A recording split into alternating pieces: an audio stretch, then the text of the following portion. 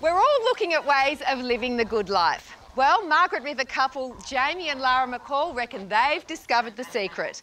On this eco-friendly farm, they are doing and growing everything themselves.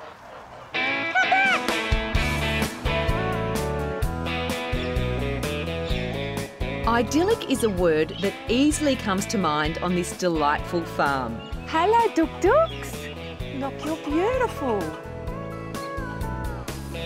Sustainable is another word, and the McCalls practice what they preach from the ground up. It's good compost, makes good vegetables. That looks like more than good compost. It's great compost.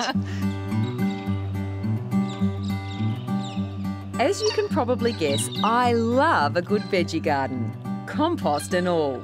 And I'm so envious of Lara's creations. Lara, this is enough to make a grown woman cry. I've never, ever seen anything as big as that. Are we going to chop and go? Yeah, sure. This is just, oh God, it's just incredible. That would be about 10 of my plants. Oh, look at that. That's tonight's dinner? Yeah. Living the good life on this eco-friendly farm is a lot of work for Jamie and Lara and their 3 boys. So they enlist all the help they can get. What a welcome committee! Hello, duckies! They're beautiful. Yeah, they are. So there are lawnmowers and our weeders and our fertilisers.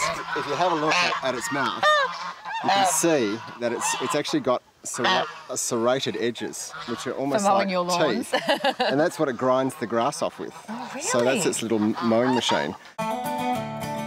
The payoff when you care for your environment so much is a rich harvest of delicious homegrown and homemade produce. We've got salami and prosciutto that we make from our own pigs, macadamias, eggs. This is your own wine, 3 boys? That's right. Gorgeous. And yeah, just some homemade bread. This must make you so proud.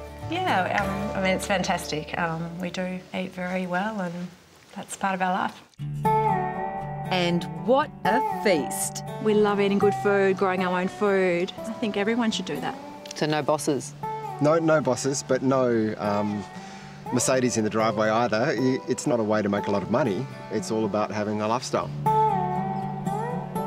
You can follow that dream and do whatever you want, but you need to actually stop and look at what you're doing in your life.